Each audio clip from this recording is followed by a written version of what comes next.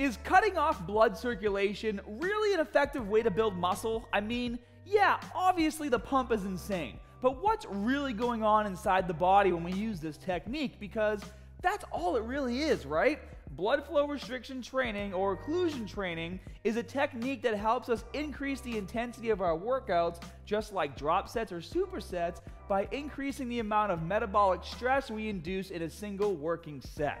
Well guys, I'm Scott from MuscularStrength.com, and today we're going to take a closer look at BFI training to see what the science has to say about whether or not you can build more muscle and strength with this technique compared to traditional training. But even if it can, is this even really that safe to do? I mean, you're basically using a tourniquet to trap blood in an area you're trying to train. Well, it should go without saying that you should first obviously consult your physician to ensure you don't have any pre-existing blood pressure complications before trying this technique. And even though I'm sure I could easily find before and after photos and testimonials from people swearing that BFI training works wonders, in today's video, we're gonna let the science do the talking. But before we get started, my friends over at Iron Bull Strength want to give away 10 pairs of occlusion training bands, and to win is easy. All you have to do is two things. Number one, follow Iron Bull Strength on Instagram and leave a comment on this photo. And number two, and this is the most important, guys, comment below who your favorite Power Ranger is and why, and if you think the original Power Rangers are way better than all that bullshit that came out after that, from like when we were kids to after we weren't kids anymore, because it got really dumb. Anyways, basically have some fun.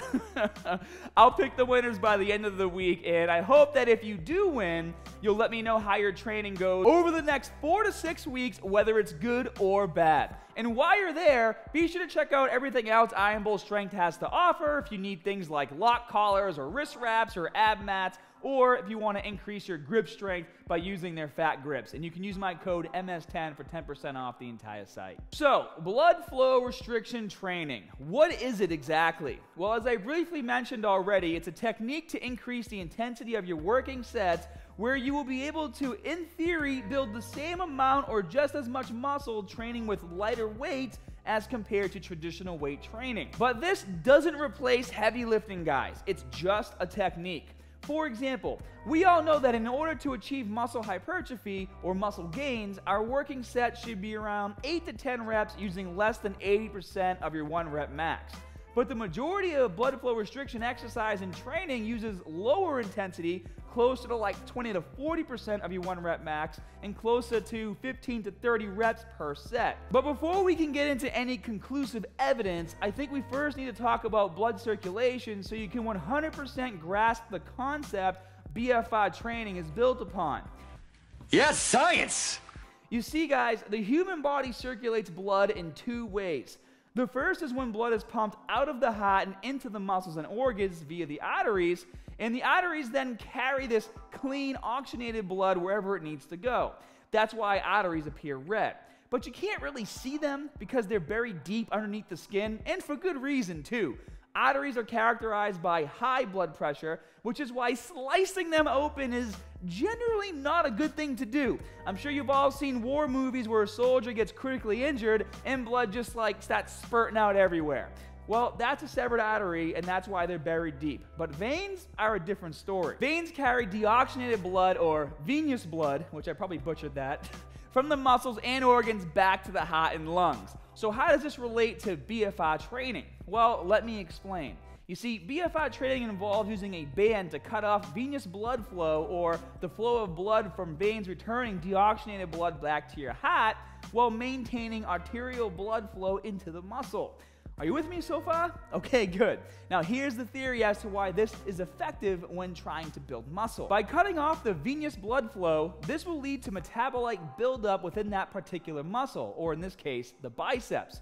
Also, just to recap, metabolites are the substances, generally waste products, produced as a result of muscular contraction. Now, normally what happens is that blood is able to flow into the muscle during training, and as metabolites build up, They're carried away once your set is over, allowing the muscle to recover from fatigue, and one metabolite in particular, inorganic phosphate, which increases during your set due to breakdown of creatine phosphate, appears to be a major cause of muscle fatigue.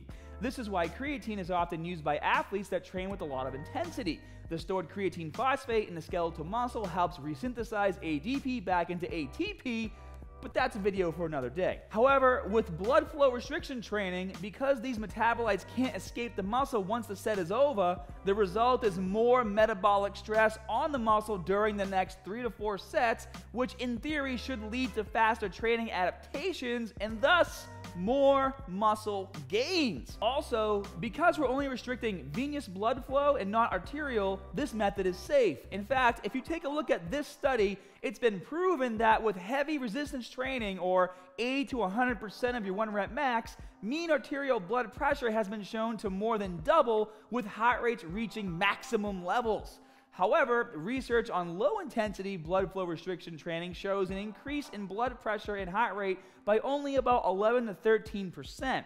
As such, traditional resistance exercise results in much greater blood pressure, heart rate, and even cardiac output changes than low-intensity BFR training. Just make sure you don't crank the bands too tight though, okay? I would say on a scale of 1 to 10, bring them to about a 6 to 7, and it's better to be a little too loose than a little too tight. But whatever, right? It's safe. But how do we prove that BFR training actually works to help build more muscle? Well, before we can dive into all that, if you're enjoying the video so far, make sure you tap that subscribe button for more great content like this. And in a never-ending attempt to get YouTube's algorithm to kick in, please also take a moment to tap that like button.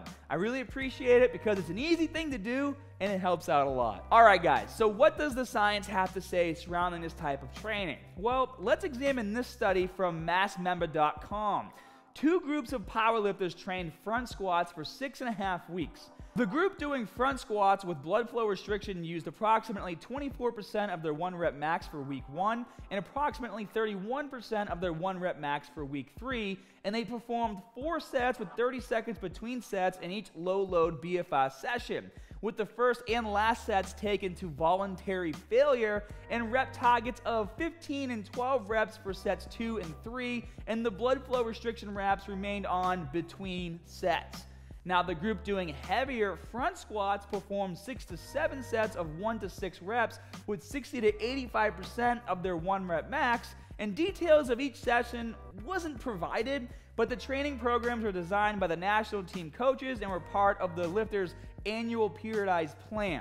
So overall, the group performed more sets of front squats in each session, but it doesn't seem like they were taking any of their sets till failure.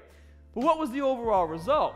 Well, in the group performing blood flow restriction training, type 1 or slow twitch muscle fibers increased in size by roughly 12%, while type 2 or fast twitch muscle fibers didn't really grow at all. Actually, there was 0 growth, which provided clear evidence of fiber type specific hypertrophy, which I think is really cool. While the group performing traditional heavier training failed to have any growth at all. Also, and this is super important, the group training with blood flow restriction training had an increase in myonuclei in their type 1 muscle fibers as well. So is this conclusive evidence that BFR training is king when it comes to muscle growth? Well, I don't think we should jump to that conclusion quite yet, guys. If you remember, in my nuclei overload video, I talked about our natural potential as athletes and that maybe our current plateaus are due to that we have exhausted what's capable in terms of muscle gains with our traditional ways of thinking about training. So to me, this study shows that basically a group of powerlifters switched from heavy sets of 1 to 6 reps to nuclei overload training for 6 weeks. And when you think about it that way, I think it's fascinating that a study was able to prove without even really trying that nuclei overload training can be effective even in seasoned powerlifters, and that muscle gain can be achieved with even just 24% to like 34% of your 1 rep max. And if we take a look back at the study from 2012, This chat concludes that various other studies on blood flow restriction training have proven that this technique also increases growth hormone as well. So by now, I'm positive quite a few of you are looking to try blood flow restriction training, so let me leave you with a few more tips in how to get started. Again, first, check with your physician for any pre-existing blood pressure complications because you can never be too careful. Then, pick which body part you want to try this on. I'm sure the majority of you will go for your arms, and if that's the case, always wrap just above the biceps. But if you want to train legs, always wrap your upper thigh just below your hip or groin. As for how often you should do it and your sets and reps, in an article written by Dr. Jacob Wilson, he recommends that you only utilize this method 1 to 3 times a week and complete 4 sets. 30 reps on set 1, followed by 3 sets of 15 reps with 30 seconds of rest between sets, using 20 to 40% of your 1 rep max, which is very close to the study we just talked about. Now, Dr. Wilson also recommends that you use blood flow restriction training as a finisher and on isolation type movements. I would suggest starting there as well. So for example, if you were training back and biceps, I would still perform my heavy working sets, but finish the overall workout with BFR training on a curl type movement for isolation on the biceps. Also guys, I did try BFR training for a few weeks, and I want to add my own input here as well. Number 1, you're gonna feel like your arms are going to explode, all right? And you need to fight the urge to remove the bands. That's why it's better to have it a little too loose than a little too tight, all right? You have to leave them on for all 4 sets. Number 2, you're going to be very vascular during your sets. That's because BFR training increases vasodilation, which is when the blood vessels expand for greater blood flow, and as a result, decreases blood pressure and increases your overall vascularity while exercising. Another thing to note is that the first set is going to feel super easy, okay? That's why you'll be able to complete 30 repetitions, but then on set 2, with the same exact amount of weight, not so much, because that's the entire point of blood flow restriction training, okay guys? We're increasing metabolic stress by preventing the venous blood from leaving the area.